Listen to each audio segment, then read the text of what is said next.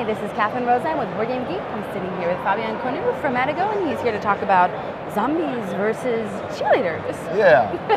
So yeah, fun game, a silly theme, but for a game that is not that silly, it's actually quite a strategic game. Oh, interesting. It's a tower defense game. So you know, like the video game Plants vs Zombies. This is pretty much the same kind of feeling you get. So in this game, there is a university in the US where something bad happens and pretty much everybody turns into zombies, except for a team of cheerleaders. Fantastic. And so they are basically trying to save the world, or actually save themselves from this horde of zombies that are coming after them. So it's a two-player game, asymmetrical. One player will play the zombies.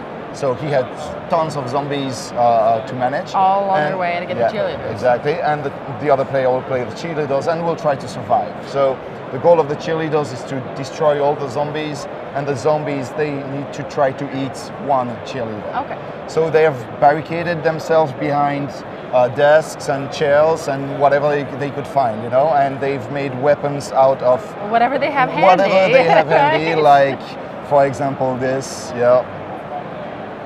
Or, you know, underwear, right? Molotov cocktails and I got a chemistry here. Yeah, chemistry lab, very nice, of course, very nice. and the frisbee with razor blades stick to lovely. it. So yeah, and basically that's the idea. And of course, you have zombies that are coming after you, like the Geek Squad, how you call it, the kitchen lady, basically.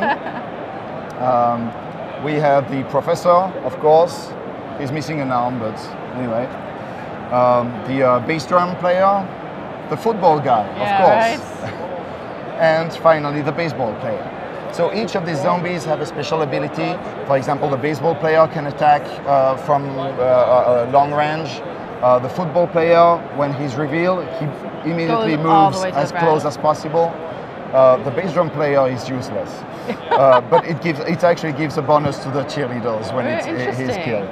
The professor is very strong, so you actually have to hit him twice in order to kill him, and so on and so on. So each one is individual, and each one is unique. Yeah. And each zombie has a strength value, so that the number of damage he can deal, and has a stamina value. That's how much damage he can actually take before he dies. As for the cheerleaders, again, they all have special weapons. For example, this one can kill the first zombie and a couple zombies behind it, depending on the stamina of this one. So she starts with 3. Yeah, she starts with 3, -2, so it deals 1 damage to this one, and if it had enough, it would deal damage to the ones behind. The thing is, all these cheerleaders, they have a certain amount of energy. And the energy is actually 2 things. It's their life, but it's also their ammunition. So every time they actually shoot, they kind of lose a life. And if they run out of life, well, so far, no problem, except that they cannot shoot anymore.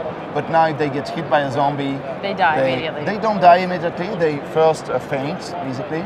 And if a zombie hits again, then they are dead. All right. And so you basically have to use your abilities as best as possible, either for the zombie player or for the cheerleader player. Try to make the best of where your zombies are, where your cheerleaders are. You can swap the positions, and you know, kind of a silly theme, but very strategic game where you have to manage your people as best as possible.